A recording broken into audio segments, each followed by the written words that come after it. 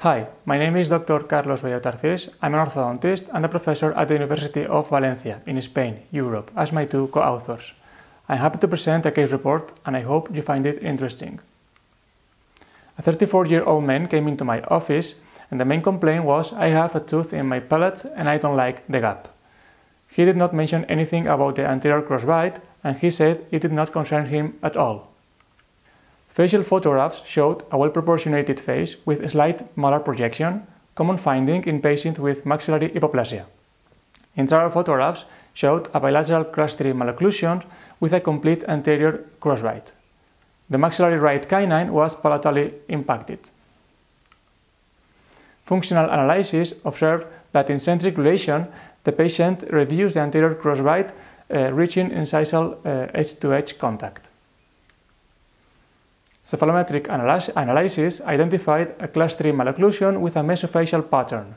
We can see how the maxillary and the mandibular incisors were retroclined. A panoramic radiograph showed an impacted maxillary right canine and the absence of the second premolar. Both left third molars were impacted. How would you treat this case? This case has three important key points. Number 1, skeletal clustery malocclusion. Number 2, anterior crossbite with functional component. And number 3, a palatally impacted maxillary right canine. Regarding the impacted canine correction, exposure surgery was performed and after that temporary cement was placed for avoiding exposure from closing. The canine erupted spontaneously 3 months later and then tip-edge plus brackets were placed in the maxillary arch. After that, direct traction from the arch wire was used, using always very soft forces. Regarding the anteroposterior correction, 2 mini screws were placed distal to the mandibular second molars, and tubes and buttons were bonded in the buccal and lingual surfaces of the molars. Elastic chains were placed from the mini screws to the molars, and 3 months later, space between the premolars were observed.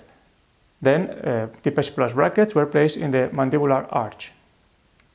If we see the pretreatment and post-treatment photographs, we can observe how the patient's malocclusions was treated in a reasonable treatment time.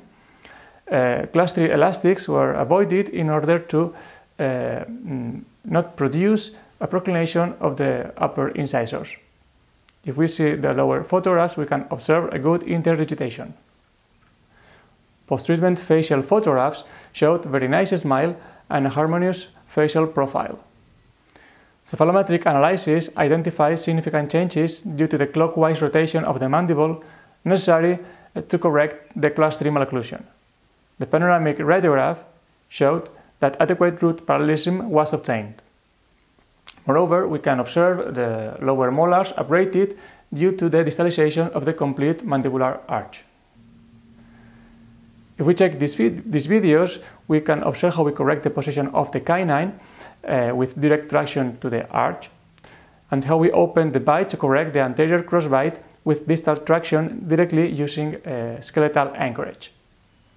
Occlusal videos show how we correct the position of the canine using very soft forces and how we open space for the second premolar, and how we distalize the lower teeth using elastic chains directly to the mini screws.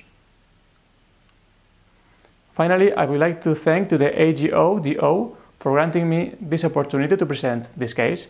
I encourage all of you to read the manuscript. Thank you very much.